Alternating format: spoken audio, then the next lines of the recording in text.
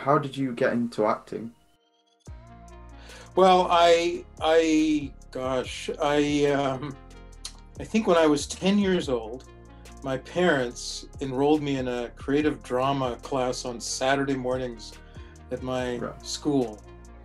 So that's how it started. I ended up going to university, and when it came time to pick my major on my application form, I chose pre-med. My dad was a doctor, and his father was a doctor, and I have an uncle who was a doctor, and two cousins that are doctors, and my middle sister is a doctor. Oh, wow. Medical Yeah. family. So that was preordained that I would go to medical school. But I also noticed that drama was an option, so I checked that too. And I think it was the first drama pre-med double major at my university. Wow. And I never got around, I did all the pre-med courses, but I never got around to applying for medical school. I transferred to a bigger university to sort of study theater, had a bigger theater program. And, but I didn't really have a career. I mean, I had a bit of a career as an actor when I graduated, but it was pretty piecemeal kind of stuff. But I really broke into the professional world as a writer. I went to graduate school in film, and I didn't have a, I didn't have a movie camera. I didn't have an uncle who was a movie producer, but I had a typewriter. I mean, that's how old I am. And so I wrote a script as a means of applying to this graduate program in film. Yeah. And I got in. And one of the instructors was a television producer. So I gave him my little script. It wasn't even a feature-length script. It was maybe 40 pages. And he liked it enough to invite me to apply to watch a pilot that he had produced and, pitch an idea for an episode. And that's what happened. I went to the network, and they locked me in a room and made me watch the pilot. And I came up with an idea for an episode by the time they unlocked the door, and I sold the pitch. And that's how I started in television professionally. I started as a writer. And the second thing that I did was a television movie, that was really, a kind of romantic comedy based on my own cultural background. It was about a guy who'd grown up in Canada, who was Indian, and who had a white girlfriend that his parents didn't know about. And what they didn't know, or what he didn't know, is that they were arranging a marriage for him with a girl from India, and hijinks ensue. And that movie was going to be made, but we couldn't find an actor. And they tried. I mean, this is 1982, so there are no South Asian actors around in Canada anyway. They went to Los Angeles, and they came back saying, "Oh, we found somebody." I said, "Who?" I didn't know there were any brown actors in Los Angeles. And they said, "Yes, his name is Howie Mandel." Well, Howie Mandel is a Jewish comedian and not particularly South Asian, but they were going to paint him brown, and it was, oh my God, what are you doing? Anyway, they decided not to do that, and that the movie was going to be canceled. So I begged them to let me audition, and I got the part, and that's how I started acting. And so since then, I've worked as a writer and as an actor. Then I worked as a director, and between the three, I made a living over the years. Oh wow, that's kind of cool how it sprang from one creative art into another.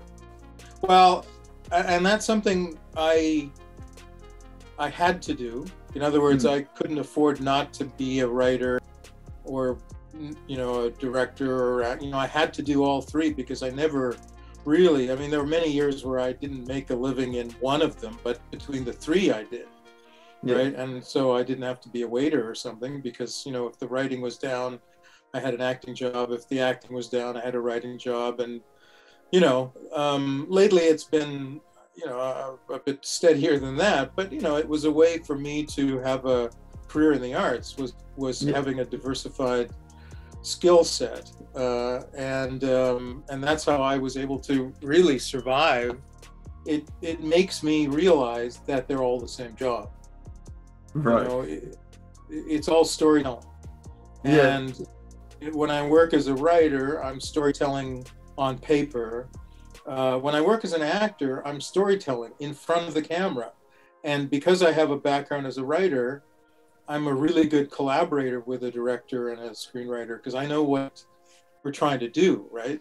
Yeah. And you know, if you're directing, you're storytelling with the camera. If you're editing, I mean, that's storytelling. And frankly, after doing this for this long, I maintain that every job is really boils down to storytelling. I mean, if you're a costume designer, you are telling the story through wardrobe.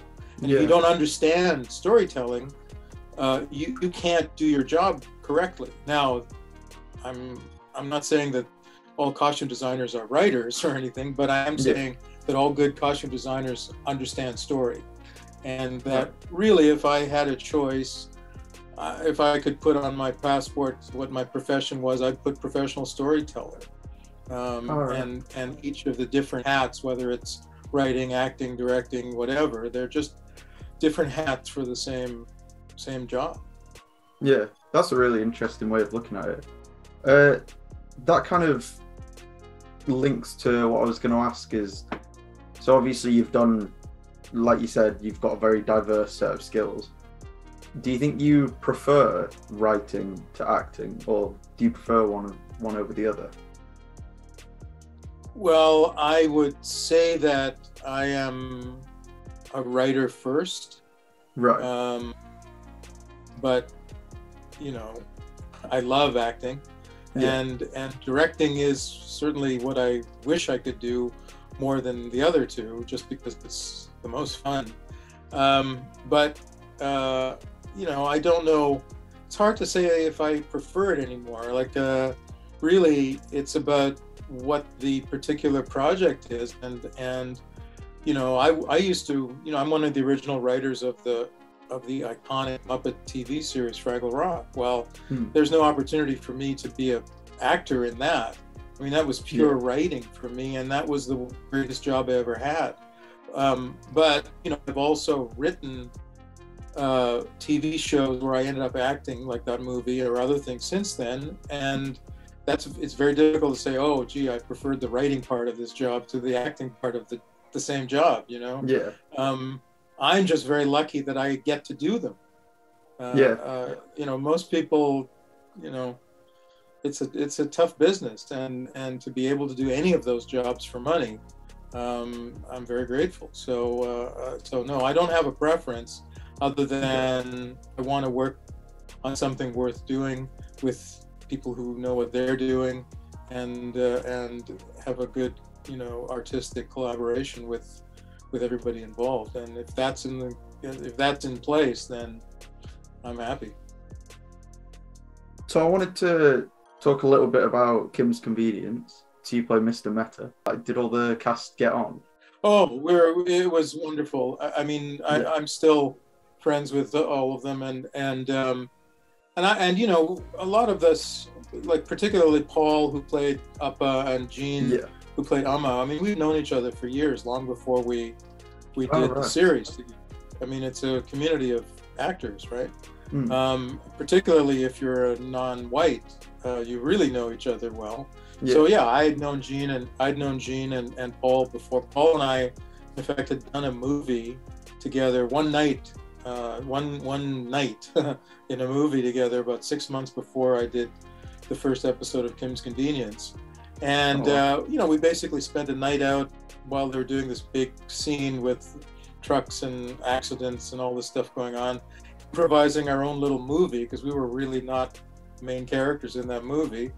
And you know, we became friends doing that in one night. And so by the time I went into to work with him on Kim's, you know, the chemistry was already there.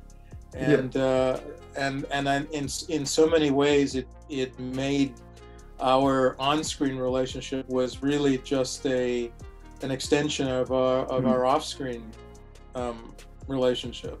And I don't know if we'd had the same chemistry if we hadn't had that history.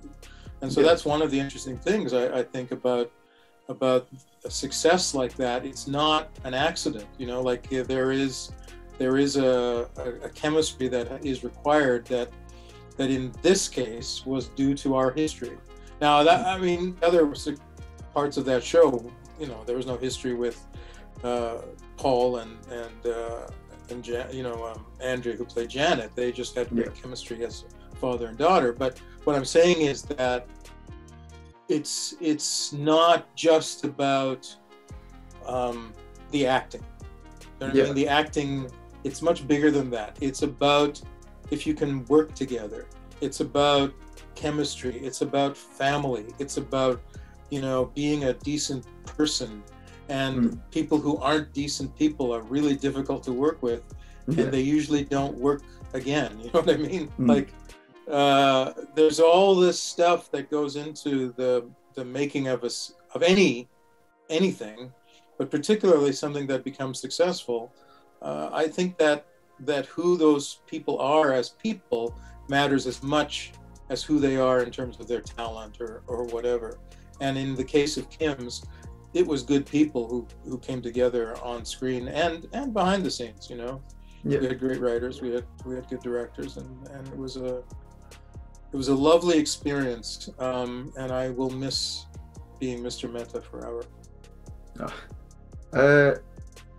So that kind of leads on to my next question. Was there a lot of improvisation on the set? Not at all. Very little. I mean. Oh, really? No, the writers did a good job. You know, they really wrote with the characters in mind. Right. And I was just happy to be able to say those lines because they were so well written. I mean, once in a while, and it was very seldom, you might throw something in as the scene is ending that isn't scripted, but I don't know if anybody ever used that. Probably in our blooper reels more than anything else. But no, there wasn't really much improvising. Right. It was really a good show on the page, and I hope that's why it was a good show on screen. Yeah. Well, because I did think like the banter you had seemed very natural. Well, I will take credit for the performance. You know, delivering that stuff is you know, Paul and Jean were the best scene partners ever, right?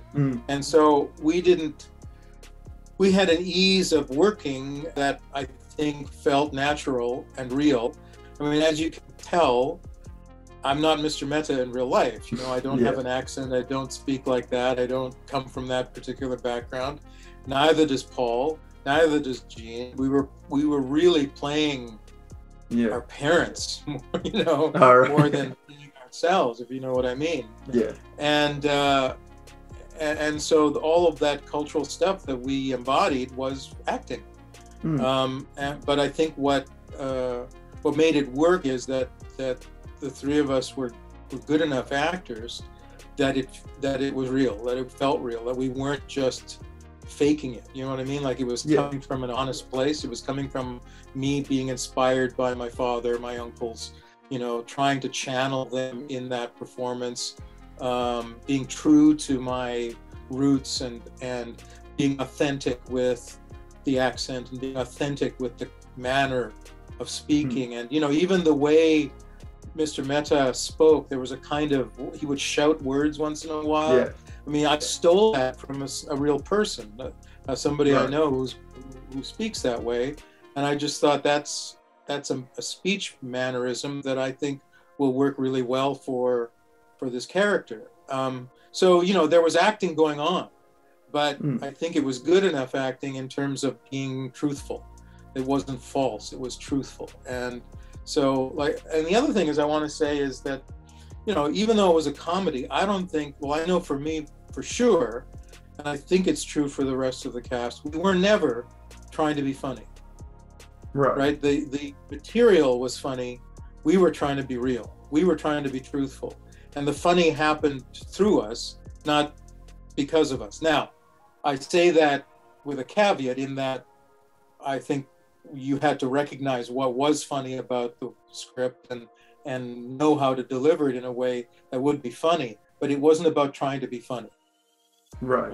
Do you know what I mean? Like it was Yeah. it was really trying to be truthful about the character and the scene and the intention of that character and what they were trying to achieve in the scene.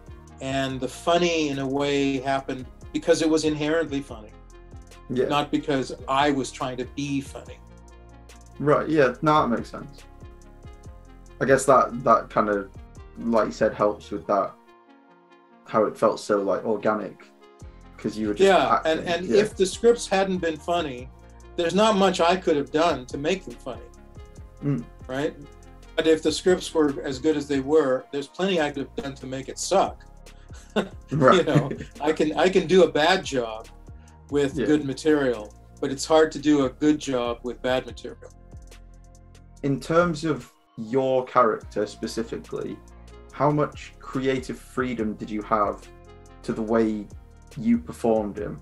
If that makes sense. 100%. I was, you know, that's the other thing a lot of people don't realize, is that the responsibility for the performance, the responsibility for the invention of that character is really the actor's responsibility.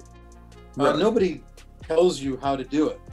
You make a decision as to how to do it, and then they decide whether that's what they want or not, and they cast you or not. Right? Okay. And so all of those choices that I had to make playing Mr. Mehta, or any of the characters that I've played, are my choices. And you know, occasionally a director might say, "Oh, can you know, make an adjustment or something, leave a space here, or you know, it's not quite so big," or something like that. But you know, that's just adjusting volume. It's not deciding that it's a sunflower instead of a pine tree. Do you know what I mean? Like those choices are the actor's responsibility, and I'm very I take that responsibility very seriously. Right. And I'm very proud of the choices that I've made when the character is successful, because I know I did something, you know. So the way he, you know, the way he speaks, the way he walks, all of that stuff is up to me, and I have to think about it, right? And so even when I go into a fitting, talking about how a character is dressed is about that, right? And I have hopefully a good creative conversation with a costume designer in terms of trying to figure out what is the best way for this character to be wardrobed in order to be truthful to that character. And so in the case of Mr. Mehta, nobody, and it's true for all of us, nobody can tell you how to do it. That's your job. Yeah. Do you think your background in writing and your experience in directing, do you think that helps your creativity when kind of embodying a character? Oh, definitely. Like I said, I think it's all the same job. Ultimately, it's all storytelling. So that you know, I think I have a great advantage over other actors who are just actors, in that I know how to get under the skin of the material. I know I can see, or I can deconstruct a script, because I've written scripts in a way that, you know, an actor who hasn't done that may not be able to. But whether they can or not, I think all good actors do it in their own way. And what that means is you get under the skin of the material and understand what's really going on. The audience is going to see what happens and figure it out, but you have to be inside it in a way that you can't afford not to be, right? So you have to know what's really going on, and reveal or not reveal as required, you know, but you still have to understand it from this much more fundamental storytelling, psychoanalytical, you know, interhuman relationship basis, in order to be present in the scene in a way that isn't haphazard. Right? It's a really artificial process making a TV show.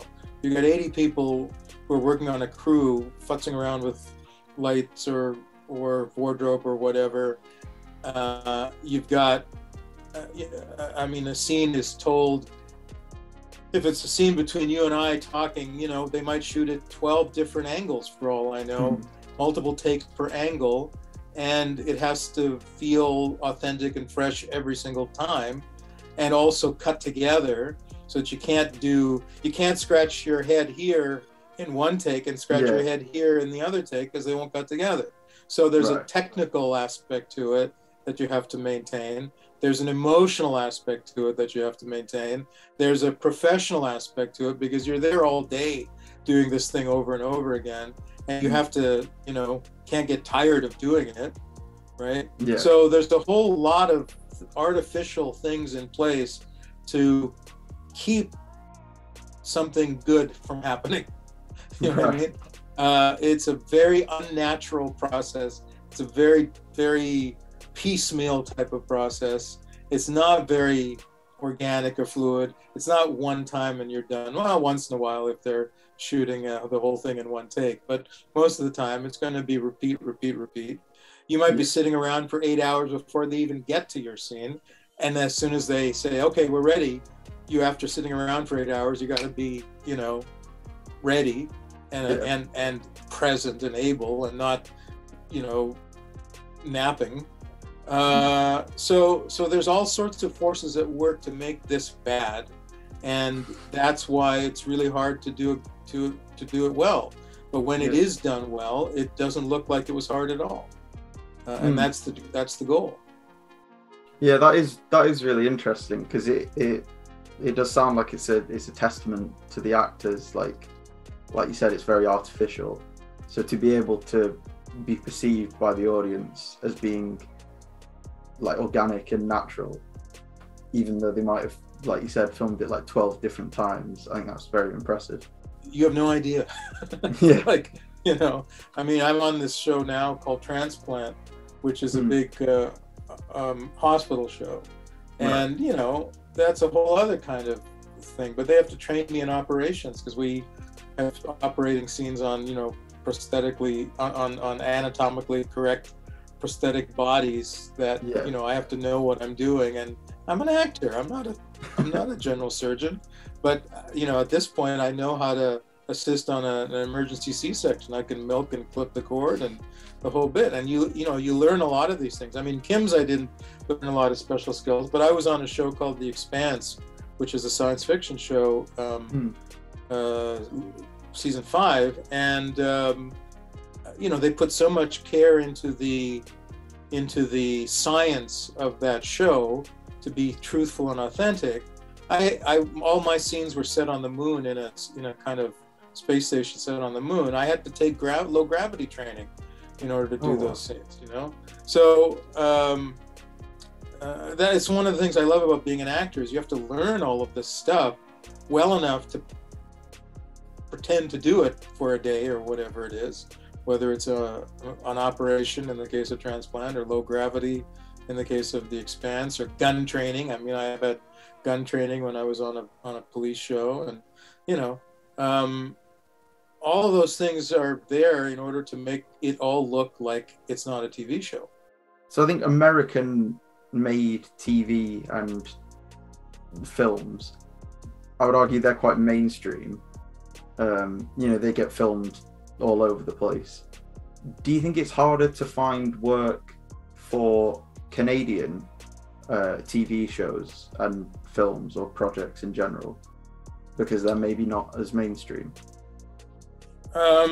Well, if you're talking about what we call in Canada Canadian content, that's difficult, just because Canada's a small country and we don't make a lot of shows for domestic consumption.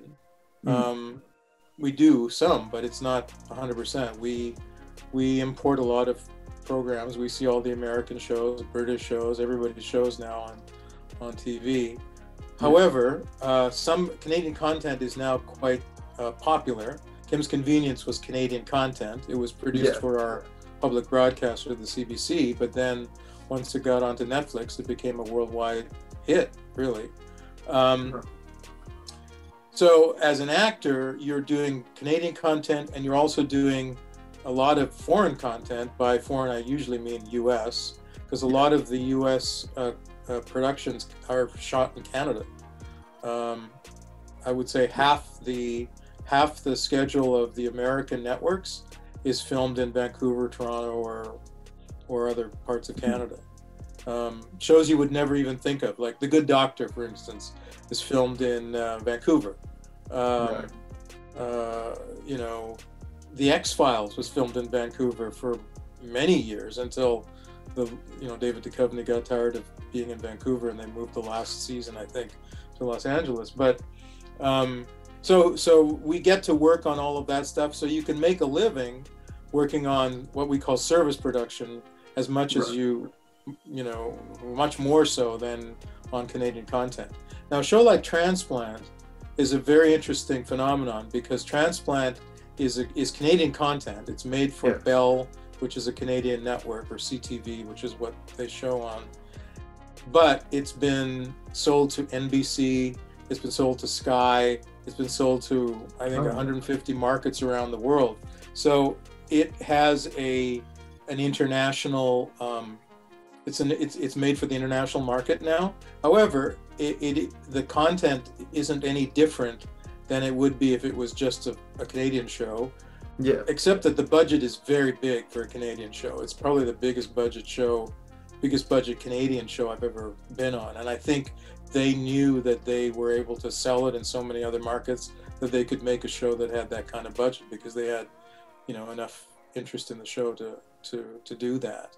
So Transplant is a very unique case because it's kind of a hybrid. It's really an American and Canadian show in that it is made for NBC as much as it's made for the Canadian market, but it's not changing its content just because it's on an American network. And that to me is very unique, and I'm actually really proud to be on the show because of that, because it's set in Toronto. It's shot in Montreal, but it's set in Toronto. It uses the Canadian health system. There's never any episode where some patient is worried about whether they can afford the operation or not, because Canada has universal health care, so that's not the issue ever. Whereas you watch American medical shows, and that's half the storylines are usually whether they can afford the operation. So on that basis, I'm very proud to be on Transplant because it's really a Canadian story that's being told to the world. What has been your most unusual or unique role? I mean, television, is not a place for unusual characters. Television pretty much is doctors, lawyers, and cops. So I've played a lot of doctors. I think Transplant is my 25th doctor. I've played a few lawyers and judges. I was a judge on Suits, which was a show here. Yeah. And I played a few cops, not a lot. When you say unusual, I've never been an alien. That would be unusual. I've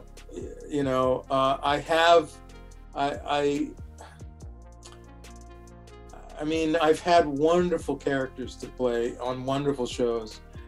But to say that I have ever played something unusual, it's very difficult. You know why? Because I would not see them as unusual, even if they were quote unquote unusual. It's very difficult to play a character if you judge them, right? Yeah. So whether they're a quote unquote bad guy or good guy or strange person, or the character doesn't think they're good. The character doesn't think they're bad. The character doesn't think they're unusual. So it's very difficult to stand outside the character as an actor and say, oh, this is an unusual character. Because if you do that, you put distance between being that character and viewing the character. Now, you, the audience, may see the character as unusual, but the actor, I don't think, should, if they're going to play the character. I think why Anthony Hopkins is so great as Hannibal Lecter is that I don't think he judged that character as a monster. I think he just tried to be truthful to this character who was an arrogant, full of himself, you know, intellect. Yeah. And you know, take the value judgment out of it and put the who am I in that into it. So the approach is not, oh, this character's unusual. The approach is to say, okay, regardless of who this character is, who am I that is in that character? So Mr. Mehta, for example, is nothing like me in real life, the me who I am, the me that is talking to you now. But there is some aspect of myself that became Mr. Mehta. And if it wasn't in me, I couldn't do it successfully, I don't think. If you think it was successful, it's because whatever was coming through me was truthful. And I wasn't, quote unquote, putting it on or faking it. I was actually Mr. Mehta, right? Whatever that means for you, that's what I ended up kind of channeling through me. Like, it's almost an intuitive, instinctive process. So it's very difficult to sort of, I mean, I've played 100, I think I got 100 credits on IMDb, trying to remember one that was unusual. I mean, I don't know. I mean, they were all specific, I hope. They were all unique, I hope. Not because they were on paper, but hopefully they were, but because I brought myself to them and made whatever they were an aspect of me, or made an aspect of me them. And so it's a difficult question to answer, because I try very hard not to judge any character that I'm playing. So it's difficult to say, oh, this character is unusual. Maybe in retrospect, but I can't think of any that I would say were unusual. I've been in some unusual movies. You know, I was in a movie called Orphan, which is very unusual in that what you think is going on isn't by the end of the movie. But I didn't play an unusual character. I was playing the doctor. So, you know, I think it would be too difficult to say if I played an unusual character, because I never really judged any of them, and I didn't want to.